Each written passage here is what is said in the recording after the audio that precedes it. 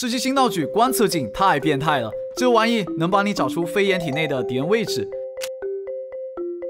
哪怕敌人躲在灌木丛伪装，你都能标记他出来，无视伪装。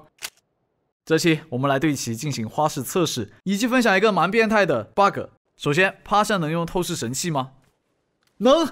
在决赛圈的时候，如果大家都趴下，那么你打开观测镜，有一定概率能标注出其他伏地魔的位置。根据我的测试，成功率20%左右吧。这个成功率跟姿势有关，如果从趴下呢改为蹲下或站起来，就会100%发现草丛里面的伏地魔。决赛圈力气啊，甚至有点过于不平衡了。这又不是热成像，凭什么视野被挡住的情况下还能发现敌人呢？而且我觉得他比热成像更离谱一些啊！现在有个欠揍的队友挡在了我的面前，待会用观测镜呢，他就会遮住我全部的视野。笑事。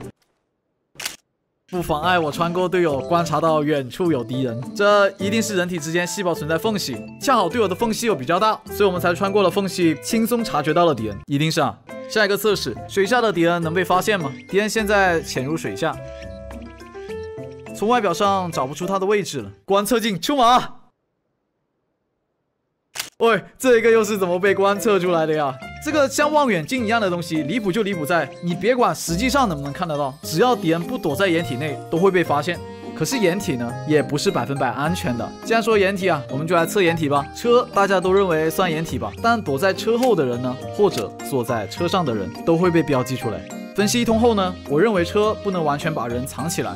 按这么说，这种野外的厕所，本来呢我们是发现不了敌人的哈。但是敌人如果躲在有缝隙的木板后面，我们的观测镜就可以发现敌人了。这会不会有点离谱呢？只要人有一丝丝露出来，哪怕是头发丝露出来了，都会被系统察觉。我看不懂，但我大受震撼。那烟雾弹呢？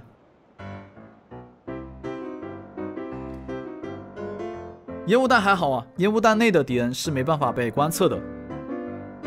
但敌人先走出烟雾弹范围，被标记后再回烟雾，就能看到他的位置了。我们这2天还深入挖掘了观测镜的 bug 蜘蛛感应，最后一个被我们标记的大冤种会刻在我们的 DNA 里面。你看啊，现在我正常跑步，突然蜘蛛感应到了敌人的存在，我手上拿的是枪，我可没用观测镜哦，就怎么回事？怎么被动的感应到了？其实还可以再离谱一点了，观测镜我都直接丢掉了，直接扔。照样能感应到敌人，而且这个蜘蛛感应呢不分方向，大冤种在我们前后左右呢都会有音效提示。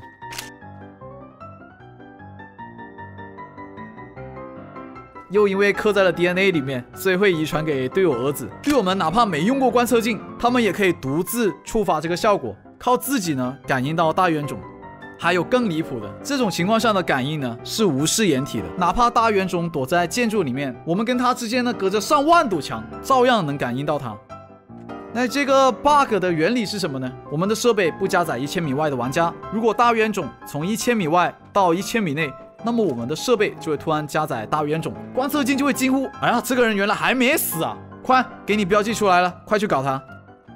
这个 bug 听起来蛮离谱的，但局限性很大，导致实战中还蛮废的。局限性1，只能对最后一个标记的人生效，不能说标记一大群敌人，要咔嚓咔嚓咔嚓一局下来不断的提醒自己。第2，只能在大冤种距离1000米加载的时候生效。这个1000米啊，都已经从 P 城到学校的距离了哦，太远了。对我们自己而言，这个信息价值太低了。而且这种 bug 触发的标记效果，队友又看不到的，只有你才能知道1000米处有个大冤种。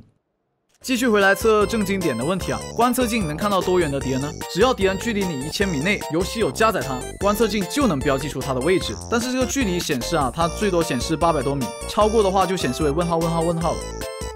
坐在车上能用观测镜吗？可以。倒地可以用观测镜吗？可以用，但是没有效果，这铁是 bug 啊。研究新道具不易，就拜托各位点赞支持一波了。我是小贝的游戏食堂，我们评论区见。